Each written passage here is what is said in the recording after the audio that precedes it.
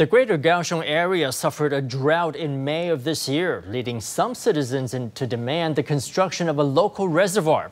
DPP presidential candidate Tsai Ing-wen was in Kaohsiung today and said the decision to scrap the reservoir plan was already made 20 years ago and should not be an issue today. DPP presidential candidate Tsai Ing-wen appeared with Kaohsiung Mayor Chen Chu this morning at a ceremony for the Meinung Yellow Butterfly Festival.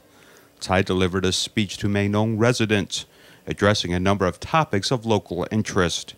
This event began as an activity to oppose the Meinung Reservoir. Now that it's celebrating its 20th anniversary and 20 years have passed, I believe the proposed construction of the Meinung Reservoir is no longer an issue.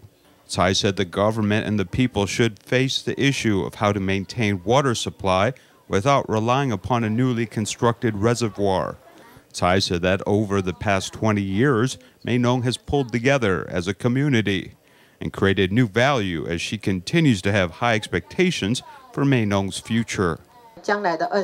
In the next 20 years, we should also create a new model for Taiwan, which could create new value.